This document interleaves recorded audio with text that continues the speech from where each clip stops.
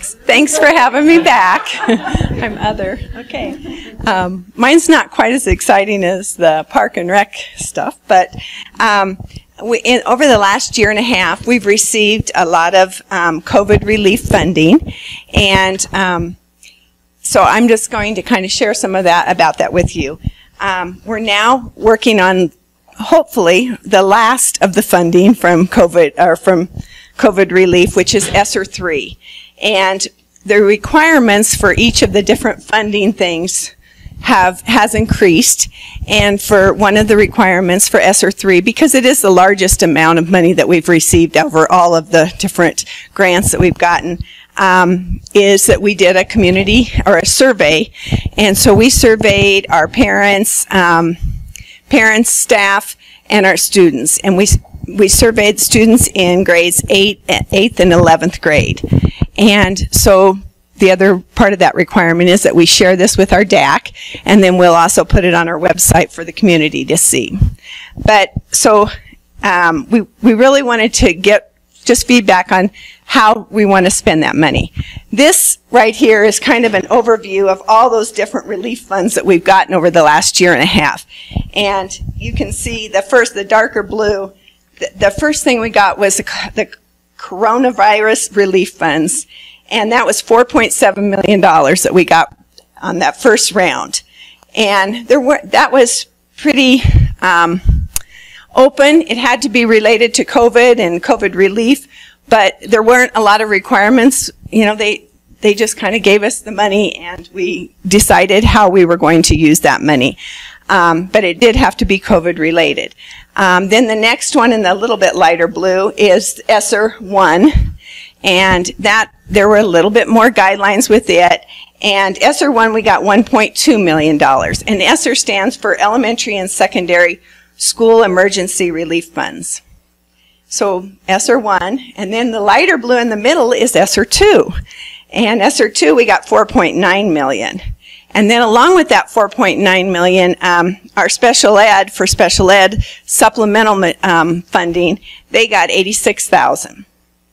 And so now we're on to ESSER 3, and we just got ESSER 2 approved about a month ago. And ESSER 3 is due, our application is due in December, but we have a lot of things that we have to get accomplished before we can submit that. And so this is one of it, sharing it with you, and then sharing it out in like our website so that our community can see it. And so that's what I'm going to kind of go over tonight, is the ESSER 3. And with ESSER 3, we received $11.2 million. So it is the largest amount. Well, I'm going to just go over, just before I switch that, just what ESSER 3 funds can be used for. So these funds are one-time and short-term expenditures, and they are supposed to be used to address the impact that the pandemic has had on the district. And the funding is intended to safely reopen and sustain the safe operation of our schools and address the impact that the pandemic has had on our students, like through learning loss and mental health supports, things like that. So there are a lot of guidelines around what it can be used for. And again, these are one-time funds, and they have to be, so they don't want the districts to use it for things that are going to be an ongoing cost, because obviously it's going away, and we would have to sustain whatever. You know, if it's an ongoing cost, we'd have to be able to sustain that. So, and the money does have to be spent by September of 2024. Okay. So the next thing is the survey, and these are just the questions that were on the survey. We asked what their role was. We asked what school does your child attend, or where are you currently employed, and then we asked them to rank the different categories in the order of importance to them.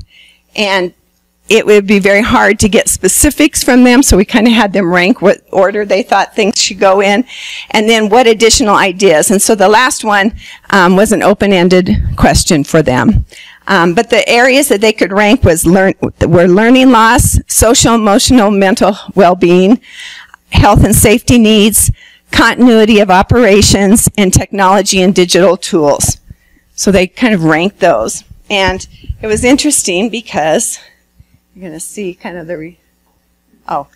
out of that, we got 1,347 responses, which, you know, we surveyed a lot more than that, but it's decent. I kind of talked to some other districts around here, and in comparison to them, we're pretty comparable about what kind of results we got, the number.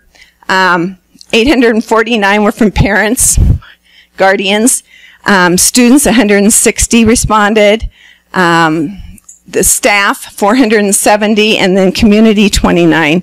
I think the community and the parent thing somehow got in there together. I'm not real sure.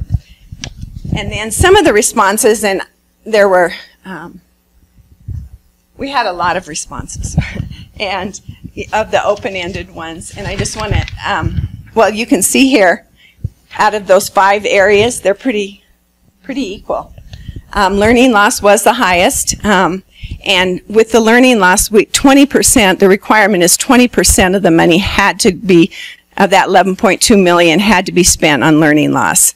And that did come out number 1 in our survey too. And that could be things like summer school, interventionist, before and after school tutoring, things like that. So then the open-ended question at the end, these are some of the responses, and I put asterisks by the ones that were repeated the most, and some of them are great ideas, some we've already had as ideas, others are ones that I can kind of explain why we can't really consider them, because of that ongoing cost, or it isn't related to COVID relief. So before and after school tutoring came up a lot. Increased pay for staff or give bonuses came up a lot. The problem with that is it's hard to sustain. We can't sustain that. So that's not one that really can come out of the ESSER 3 funds. Update older buildings. That really doesn't have anything to do with COVID. Would love to use it for that, but can't. Better gyms, playground equipment, more field trips, and after school clubs. Again, that's not, you know, really COVID related. Increased staff. You know, we have increased staff with some of our ESSER 2 money, and we have planned to increase some with our ESSER 3. Some of our teachers, we've increased some numbers when we could hire them. That was one of our goals, was to make some of our class sizes smaller for a couple of years because of that learning loss. However, right now, teachers are pretty hard to hire. EAs, we did hire some additional EAs. Again, they've been kind of hard to hire. Same with bus drivers, but we did hire a couple of extra interventionists. Let's see. Then mental health was another one. We have hired additional counselors, social workers, and TOSAs in the district this year and last year, or this year especially. So we did hire some of those positions out of some of the relief funds and plan to continue that with the ESSER 3 funds. Because we do feel like the mental health thing, that's been a very strong need with students coming back after being home a year, and just at all levels. I think everybody feels that. Better ventilation in our schools. Right now, Dave can maybe help with this, but right now, are they working on the ventilation at Watson already, or is it in going? Okay, they're okay.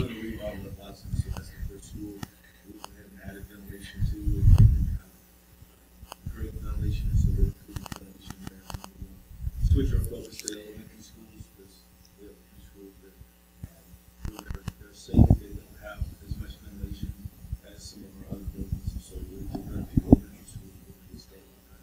But ventilation alone will take up millions of the dollars. You know, that's a very yeah. So that's a high cost one. It is huge. It is. It's huge, and we wouldn't be able to do it without this funding. So that, yeah, it is. Yep. And we're going to see how far the money will go with that. You know, we've got kind of estimates right now, and we'll see how, you know, if they can do it for less than what the estimates are, and maybe we can do more. If they come in higher, we maybe can't do as much. So we're going to see.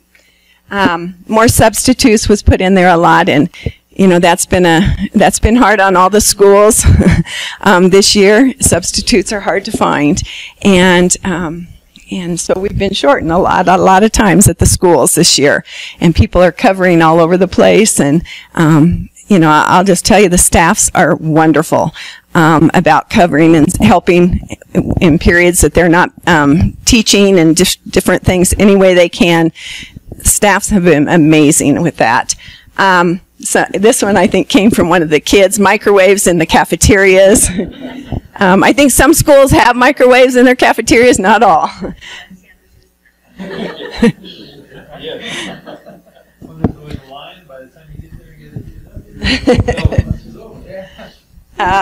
Support staff when quarantined, they don't want to use their sick days. That was staff, obviously. And we had 259 open-ended responses. So that kind of just a variety of them, but a lot of them were repeats.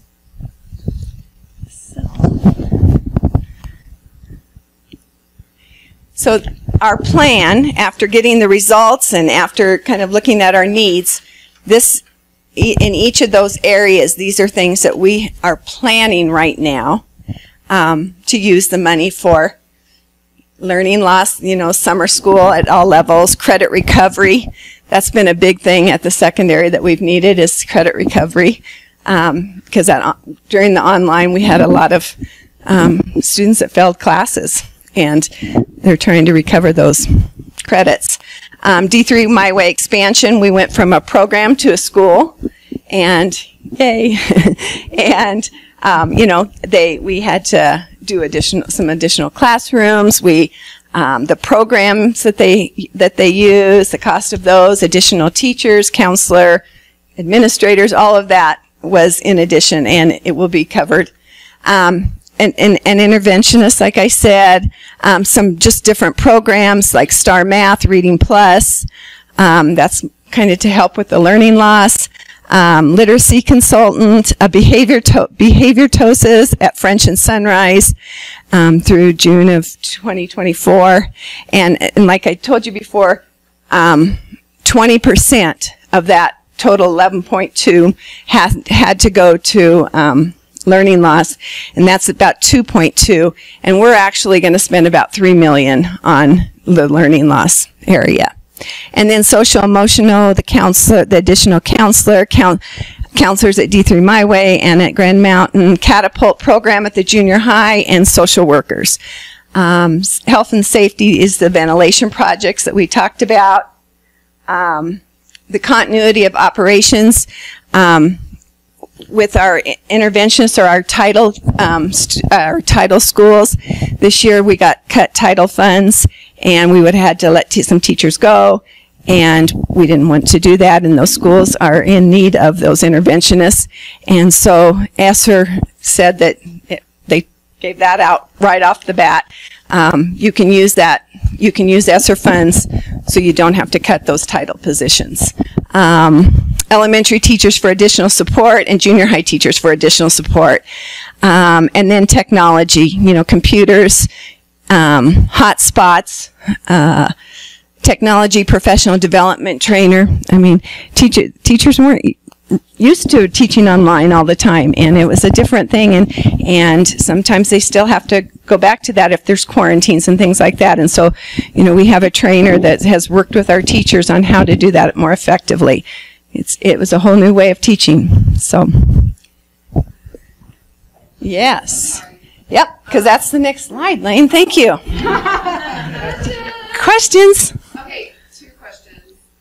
One, the summer school, are you looking at, I know you're saying lost learning, so is it going to be based on kids who need it, or are we opening summer school? I know that there was a new last year. The new, okay, kind of both. At the elementary, we do a lot with lost learning, but we also tried to add the STEM component to it, a GT component to it, just some different things to it to get kids more excited. And then at the secondary, they added all those different classes, opportunities for kids. And, you know, that is learning loss. It was really to get kids excited about school and learning again after the year they came off of. And we are planning on continuing those at least for the next 2 years because that's what we're using this funding for, and to get those kids involved again in learning.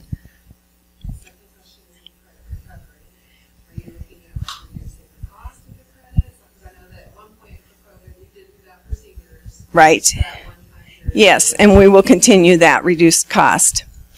We want a little bit because we need the buy-in, a little bit for buy-in from the students if they pay a little bit. Like class related, so like it was that one time it was class related, ones that's needed to graduate basically those the ones that got the reduced rate. You know, I don't know. That's something we still, yeah. Yeah. I know that these aren't recurring funds. However, what if the district teams look at staff bonus as well in terms of like capacity or retention bonuses? I know that we always try to be student-centered in education, but educators working hard to do that. They are. And so what are you doing to promote staff bonus by rewarding them to help them? So maybe I'll let Kirk handle a little bit of that, but we did, for those that were coming back this year, they did get a retention thing because that is, they got that over the summer. That is something that we will look at again. It just, we're not sure on where we're at, but yes, that is something that, it did come up in the survey, and it's pretty important. You want to? A couple things. I mean, right out of the chutes, in early going, there was some money given to staff for really some of the costs that it took them during the pandemic to teach. For home, they were using a lot of their own supplies, doing the things and utilizing resources that they just didn't have it. That they weren't able to access at school, but they were using at home. So there was some of that money initially that was spent for them on that.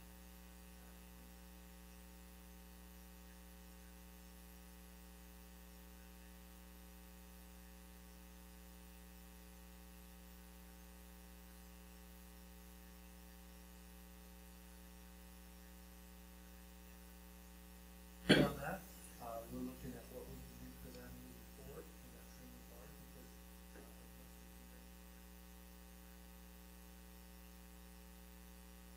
there's still lots of work that they're doing, a lot of things like Connie's talking about to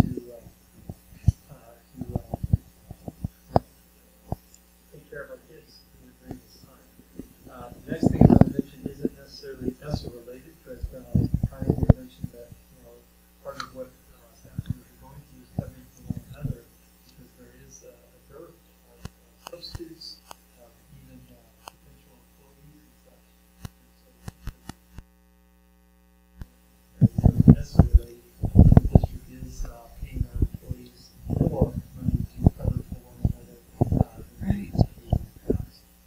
The last thing that is kind of coming to the board this month is a proposal about just that increasing wages and increasing compensation for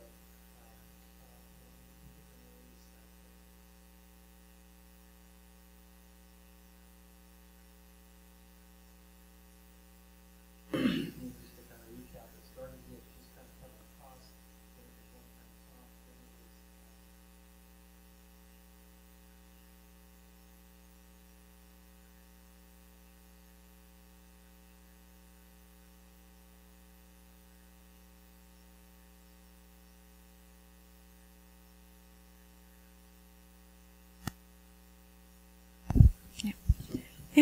So as far as the health and wellness piece of it, which was obviously everyone's concern, right? Started using teachers the way they're not necessarily designed to be used, right? It's like you need a screwdriver for a job, but you're using a hammer, right? You don't want to break it. And one of the things that was done with bandwidth for using the district's resources for wellness. What is that? EAP. Yeah, I don't know what it stands for. The employee assistance. Okay, so the employee assistance program, that benefit provider, right, or they offer how many people they can take on. Yeah, so as far as the health and wellness piece of it, to meet immediate needs, that's what. We did that, and we also added to the secondary supplemental cost. So there's something that happened for that as well. That is actually. I know firsthand how hard it's working right now with coverage. Yeah. I just hear that they're getting Yeah. Some of the answers are more difficult than the questions. Yeah. Where they used to get paid a certain amount for coverage, we did increase that because we know Not quite it's double, been but hard, but yeah. more. One thing else I want to add is to kind of put things in proportion. You know, I'm one of those guys that when I hear 4.2 or 4.7 or 1.2 million, that sounds like a lot. It does. You know, Goes but fast. our operating expenses for the district on a monthly basis are over $6 million. And so you've got to put that all in proportion. And so again, students in particular, you take 4.7 in a heartbeat, right? It sounds like a ton of money, but when you're thinking about that we're spending over $6 million a month, just in operating expenses, that money, you have to really take on and be pretty wise.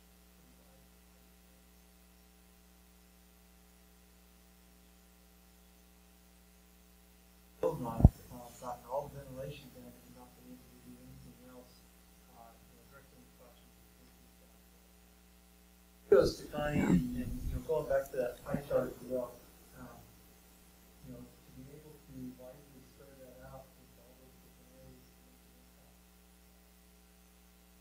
different areas. And all of it has to be approved. Whatever we have to write in the application, who went, who, what, when, where, why, on every item, and it all has to be approved. And we, with the past ones, we've gotten them back, like, oh, you can't do this, and we've had to rethink things, and, so sometimes what we think makes sense, doesn't get approved, and so, and you had a question. I've got two questions. First question is, we're going to talk about the more microwaves because that wasn't Right, yeah. It was a fair assessment of my students. I think the lack of microwaves for students is going to more microwaves, but we could also solve that by saying you have no microwaves, you can put it out Where people are. Mm-hmm. so that would be a curfew relief situation. So is that something that I get that. It was something that we were actually working on before, and put more microwaves in sounds simple enough. I think microwaves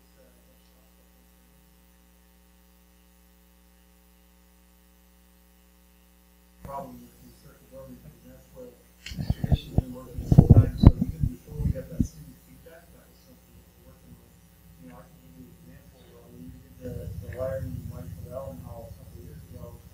There was a point, and I know this is first-hand home information, right? They had a couple of microwaves in the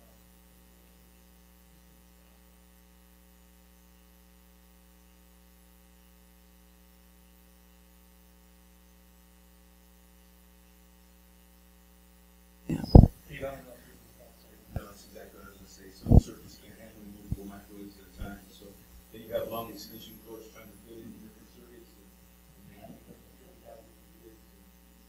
We use that at Jeff Tuttle, we're not thinking, like, I can't we have iron?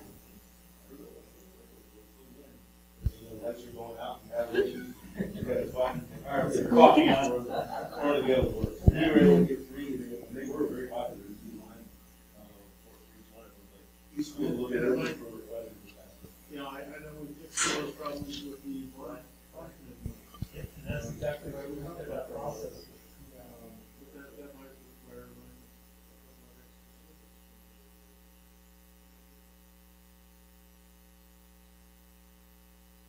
It's even work that's been done to be fun.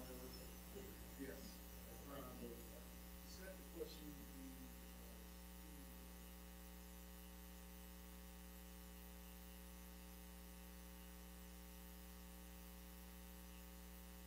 would be,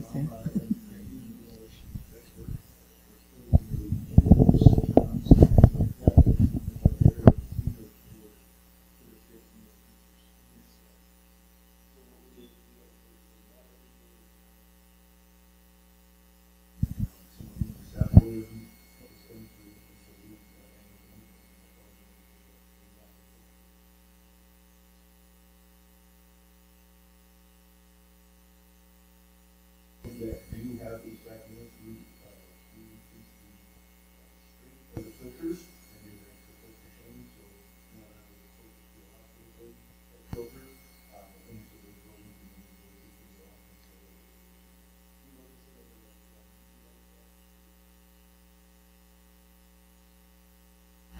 And some of the money from ESSER 1 and ESSER 2, and even the CRF ones, the very first funds that we got, were used for cleaning supplies, our masks, just different things like that, that we still are using and are hoping to continue. We'll be able to continue with those things throughout the whole extent of the money. Any other questions? Good questions.